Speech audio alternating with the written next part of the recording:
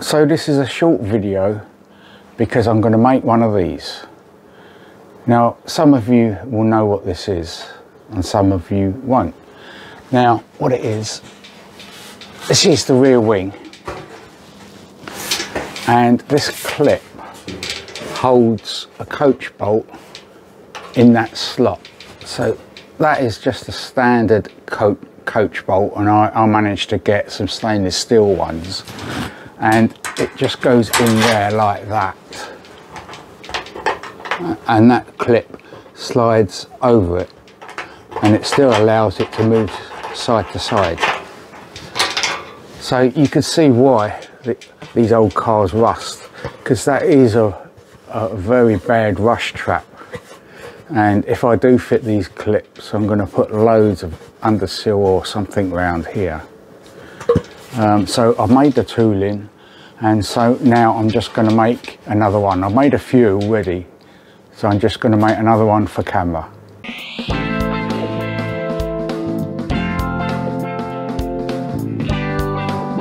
I'm Steve and welcome to my channel. I got this spring steel on eBay. Unfortunately, I couldn't get the right width. This is an inch wide, and this is a bit over, so I need to cut it down. So this is my first attempt, so I'm going to use this as the pattern to cut this out. And so this is the tooling I've used, and it will clamp on here to do different things.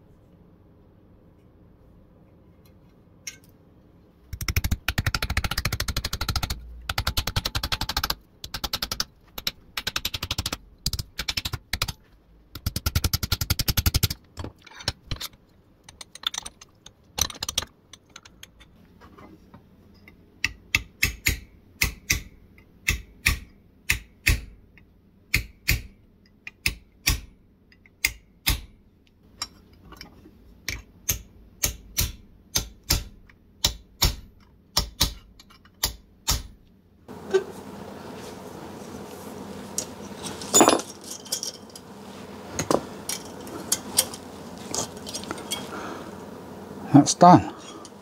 I just need to squash that.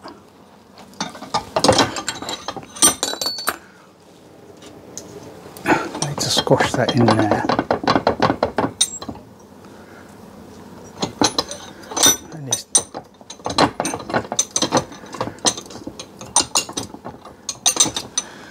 So, as you just saw, this bends quite easily, just like ordinary steel, but this is spring steel, and it's got a higher content of carbon in it. So you can buy two types of spring steel. You can buy annealed or hardened. Obviously hardened spring steel comes blue and it is springy, whereas this doesn't spring back. So now I'm going to heat treat this to make it into a spring.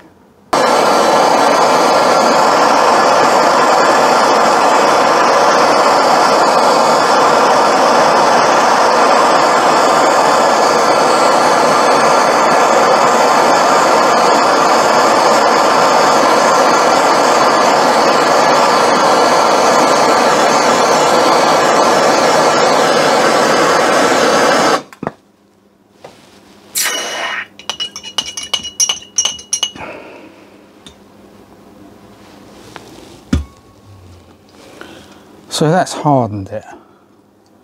Now, if I just left it like that, it'd be no good, because as soon as you put it on, it would snap because it's hard, too hard. So now I have to clean it up to bright metal again.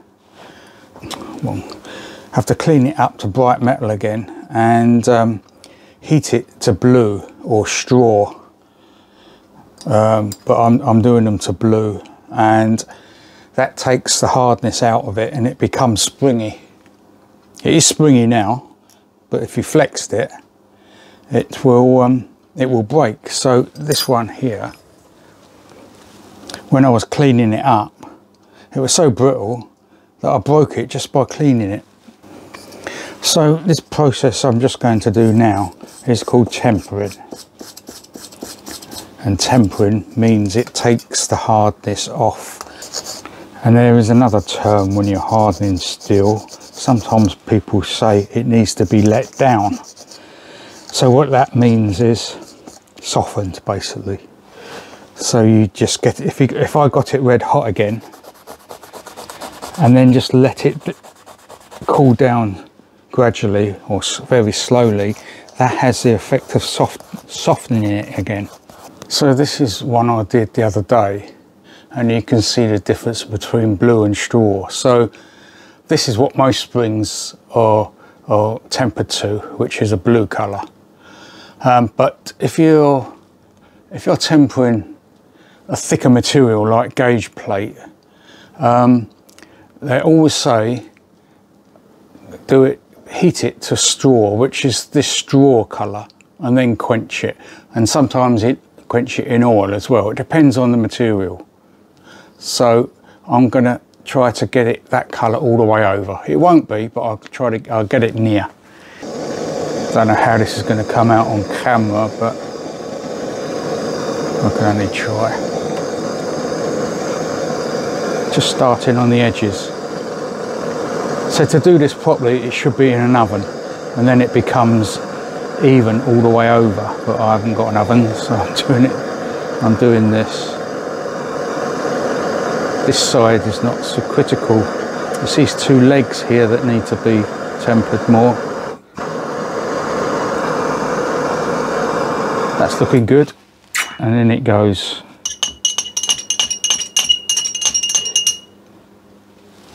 And that's done.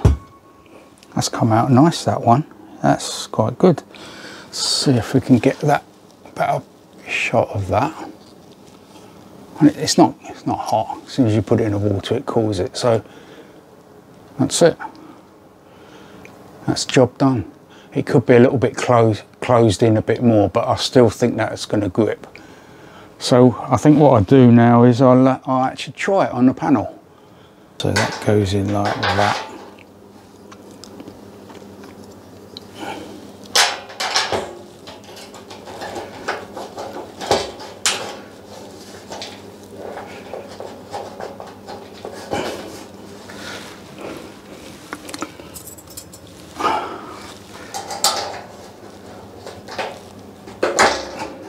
That's it.